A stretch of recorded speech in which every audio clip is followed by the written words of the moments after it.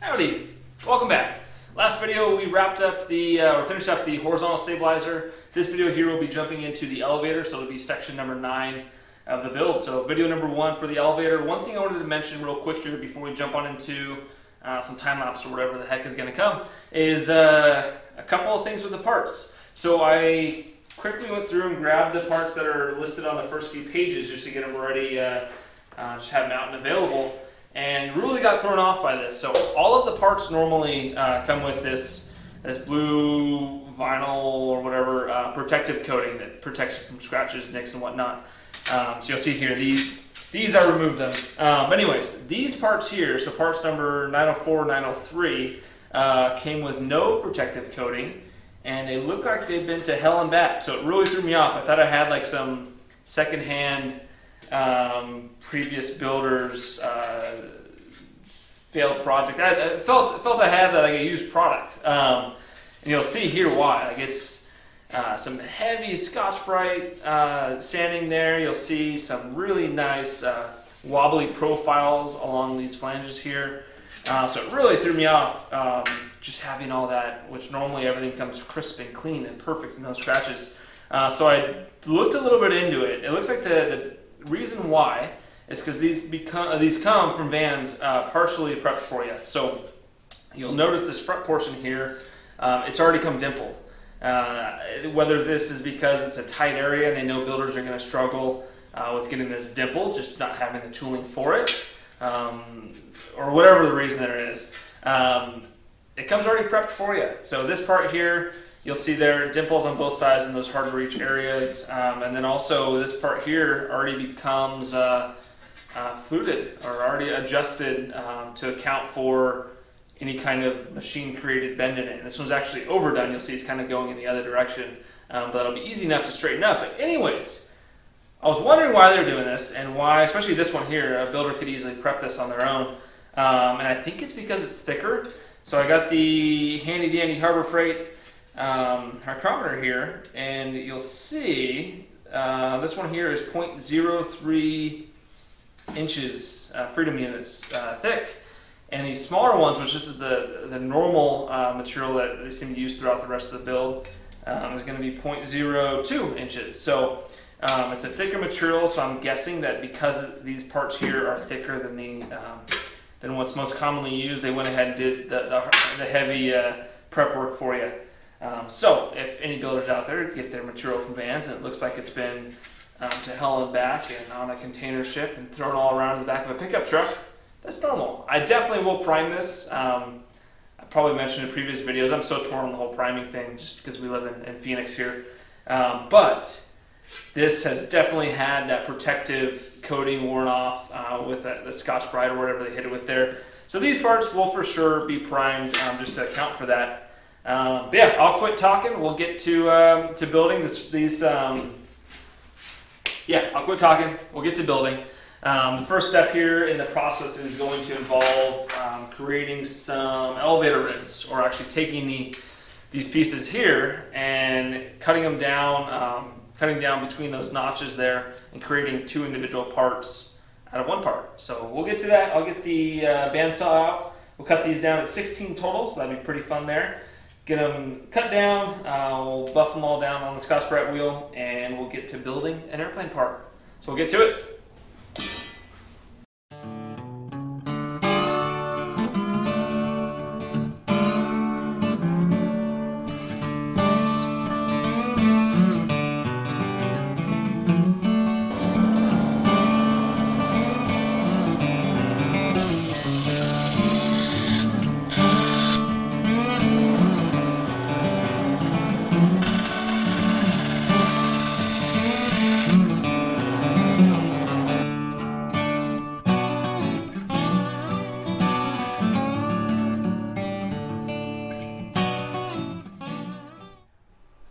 Alrighty, just wrapped up profiling these down on the Scotch-Brite wheel. You'll see they came originally as 1 piece. They were cut down into 2 individual pieces, and then they can be clecoed together as shown here to make the actual elevator rib. So moving on to the next step. Alright, so this next step here involves fluting So if you're not aware, what that is when these parts come stamped from Vans, you'll see has quite a bow to it. So hopefully it'll catch up.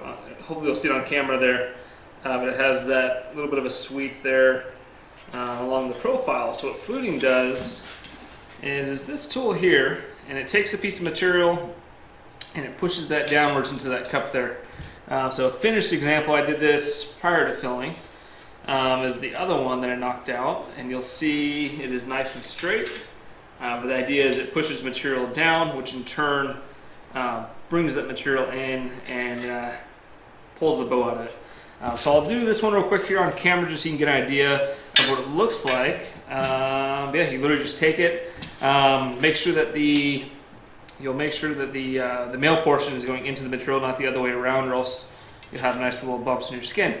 But start on one end and get going, and you can kind of judge how much is going to pull the material based on how much you're doing it. So you could put a whole bunch of them in here and it would really pull it tight, or just do them like normal.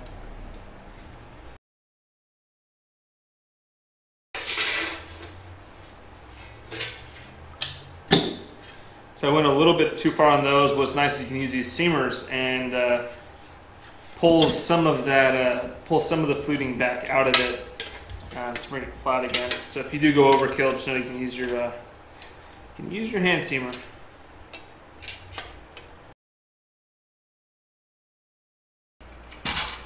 So what I did here is lined up the skin here to see if it's actually going to be perfectly straight. So this side is perfect dead on. All those holes are going to line up just looking down it. And this side, this side here you'll see is just a hair off. So I went ahead and marked it. I'm going to go through and just add a couple more flutes. Probably hit it 2 or 3 more times just to kind of straighten that part up, and we'll be good to go. And I think this is going to be the first part that is not final sized. It's not. It didn't have any of the orange markings or any of the identifiers, but it is definitely undersized compared to this Cleco here. It's definitely an undersized hole.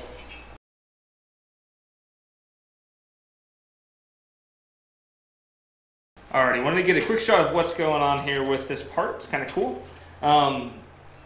What we're doing here is combining those two parts. So this is that part that was previously fluted. This is the one that actually came fluted from Vans. Combining those, this outer skin, the skin strip here, combines those two and makes it all one solid unit. So this is the first piece in the kit so far that has not been final sized. So it's my first taste of what it used to be like probably in the past for every builder who built an RV-10. So I'm incredibly grateful to have a final size kit because it is definitely more involved. And there's quite a bit more resistance with the Clecos going into the material when it's undersized.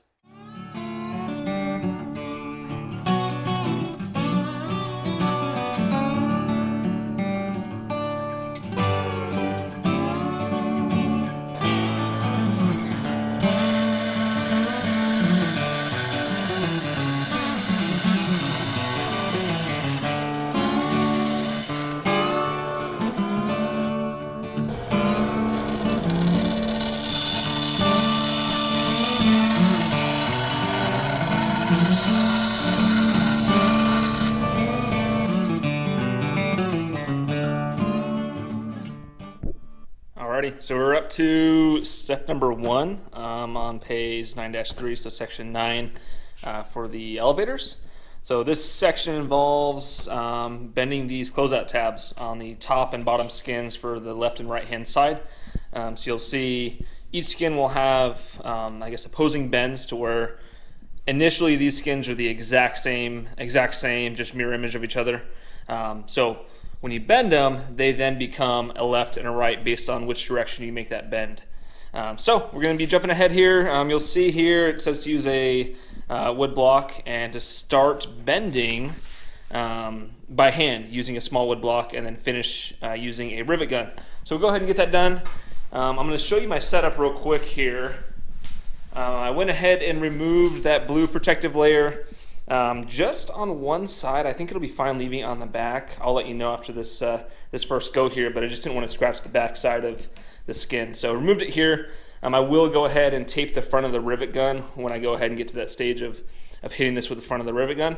But you'll see, it's just 2 pieces of wood. This bottom piece, I went ahead and radiused it similar to when we made the rudder. There's a portion where we're bending the back portion where the counterbalance weight went. So went ahead and did a similar type of deal. This one here was from then. It just wasn't long enough, of course, to reach across the table. But I went ahead and radiused this bottom piece of wood here ever so slightly, just to prevent any kind of harsh corners that aluminum can't bend to. So it's really, really slight radius. Got that lined up. Line it up exactly the way they said to with the line there in the manual, but I'm kind of favoring, I put the Sharpie line just on the outside, so favoring the Sharpie line just on the outside. I'll let you know how that works. I have a lot of hesitation when it comes to bending these. I'm just trying to get the, if you want the line to be in the middle of the curve or the end of the curve. Anyways, I'll go ahead and get this done, and we'll see how it works. If that fan is annoying, I apologize there. It's only getting hotter and hotter, and it's already 90 degrees. So this garage is going to get really, really hot this year, going into summer in Phoenix.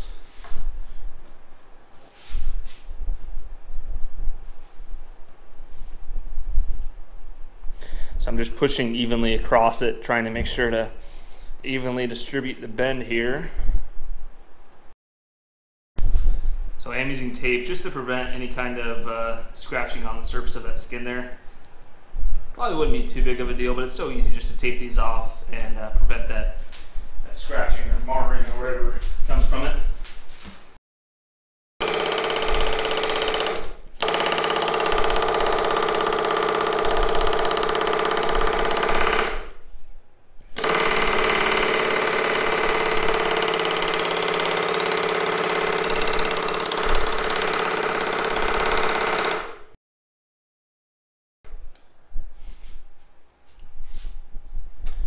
See how this looks. So it said to start with that and then finish up with a hand seamer to bring it to 90. Like I said, it said to fill it up or to finish it up with the hand seamer. So I'll go ahead and finish that up. But you'll see that went pretty nice. Like I said, I favored the Sharpie side by a hair. I literally took the width of that Sharpie line and hung out to the outside with it. This next one I'll probably just go right down the center, because you'll see the Sharpie line is just a hair outside of dead center of the radius there.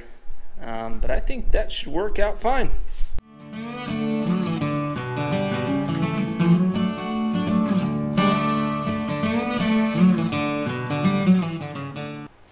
All right, moment of truth. And that is perfect. So like the previous one, I'll finish up with the hand seamer, and we'll be ready for the next one.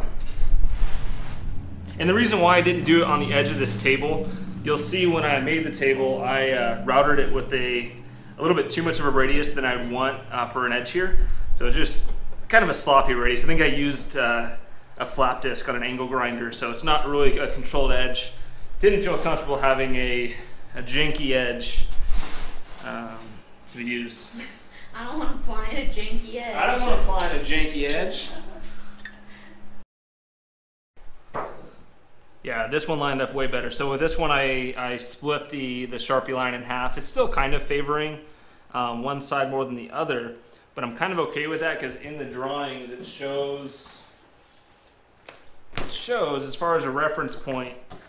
I don't know if you'll be able to see on camera or not, but as a reference point, they're using this edge here. So that front lip, they're using that as the first reference point. And then for back here, they're using the edge, or I guess the outward most part of that circle, if that makes sense. They're using that notch, the forward side of that notch, and then they're using the edge of that surface there. So you'll see the way mine was laid out. If I can find a ruler.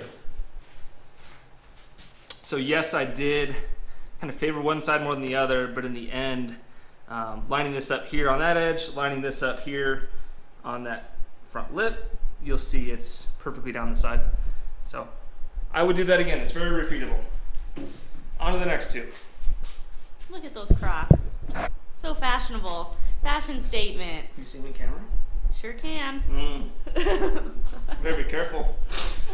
I better watch out. Some lady out there who likes Crocs may be trying to. I think I'm safe. Maybe trying to find me. Alrighty, so all 4 of those skins are all folded on those closeout tabs and ready to move forward. So I'm going to put you on a tripod here and I'll have a quick little time lapse. I'll be prepping the front spar and moving forward from there. All of these are already final size from Vans, so similar stories before. I'm going to check to make sure that they all fit together correctly, and we'll move forward and start building apart.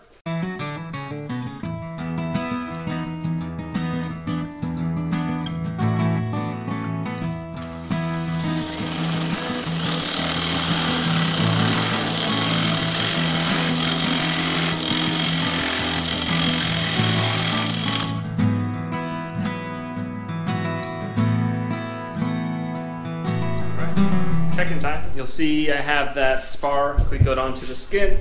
Cleco is going from the skin surface into the spar like the directions say. And then next step here will be creating these, or putting these ribs together, which I'll show you real quick here, then getting them clecoed on. So if you remember a little bit early on, hopefully I think I got that on video, but I cut these apart. These originally came together and cut out pieces in the middle. Not that one, this one here. Anyways, cut out the middles, and we're actually going to be clecoing them back together, which brings them in tighter, and get these clecoed onto the skin surface and that spar there.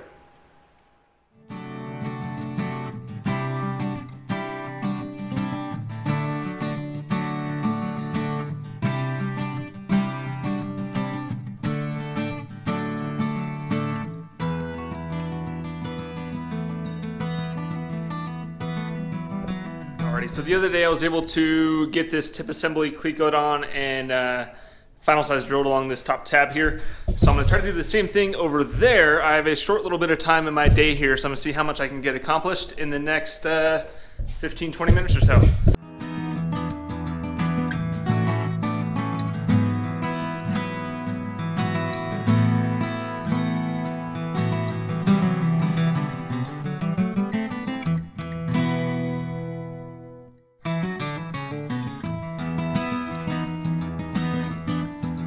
We are back. This is technically about 3 weeks after that video that you just finished watching, that time-lapse video there. But not much has happened regarding the build in the last 3 weeks, other than finishing putting or at least clecoing that skin, the top skin portion there on the elevators. Yeah, things got very busy. Real estate has been very busy. Busy with family stuff. Actually spent about a week in Mammoth Lakes in California, fishing, hiking, hanging out with family, and doing all that fun stuff. So yeah, not much has happened. You will see I do have a brand new fan there, thanks to Costco. So I am ready for the Phoenix summer. It's already gonna be up to, I think it's at 115 degrees this next week, or something close to that. Anywho, it's gonna get warm, but we're not gonna let that stop us. We're gonna get right back into building, knock out these elevators, and keep on building a plane. So if you made it this far, really appreciate you watching. If you have any feedback, comments, concerns, or you just wanna say hi, do so in the comment section below. But anywho, thanks for watching. We'll see you in the next video. Adios.